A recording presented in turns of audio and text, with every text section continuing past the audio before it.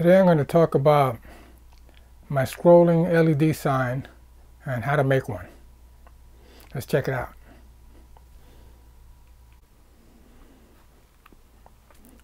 First, let's take a look at my system here in case you've never seen it before. It's got the Bozak there in the middle, rotary mixer.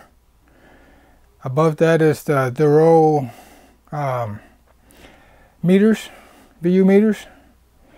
And then turntables are the Technics SL1200 GLDs, the gold plated ones.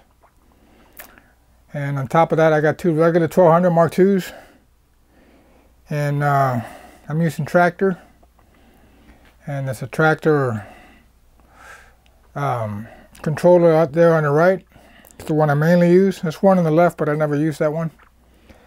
And what we're going to be talking about now is the scrolling LED sign there on the bottom. It looks like it's skipping some lines this way, but that's mainly in the video because the frame rate is making it look like it's skipping, but it's not skipping. If you're looking at it without the camera, it looks normal. Anyways, the scroll sign is actually made for a pickup truck. I got it on eBay. They cost about 20 to 25 bucks. It's if you're looking for one, just do a search for a scrolling LED sign on eBay and you'll find them. They come with it comes with two suction cups. They mount right here. And the way you use it in a truck, you stick it on your back window so the cars behind you could see the scrolling LED signs, whether you want to advertise something or tell them to quit tailgating, whatever you want to put down. It's got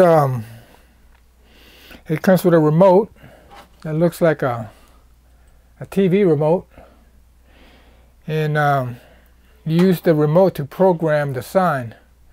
It's got 8 memories, so you could put 8 messages on there. Each message is you could have you could have 256 characters in each message, and you could pick any message you want, and you could pick it with your remote. Just hit a button. And you could have program 1 and hit enter, and it'll switch over to program 1. That's what mine says right there. And then you hit it again, and you hit number 2 and hit enter, and that's number 2. That's my second message. You can have up to 8 different ones, and you just type them on the remote control. And that's how you program it. When you shut it off, it remembers the memories, even if you unplug it. It comes with a cigarette lighter when you first buy it. So what you have to do, you have to get a wall transformer, kind of like this. You probably have one in your junk drawer somewhere, so you could buy one. It's got to be 120 volts. Input, and the output has got to be 12 volts DC. It's got to be DC, not AC, because this thing runs off 12 volts DC. And what you do is you take your transformer and you cut off the plug. You cut off the plug right here, and then you strip the wires back, and then you do the same thing with the wire that comes with the remote. With the LED sign. You cut off the cigarette lighter plug, and then you wire this wire.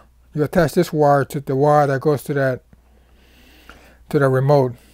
You got to go positive to positive, negative to negative. If you wire up wrong, it won't work. So if it doesn't work, just swap the wires and it should work. And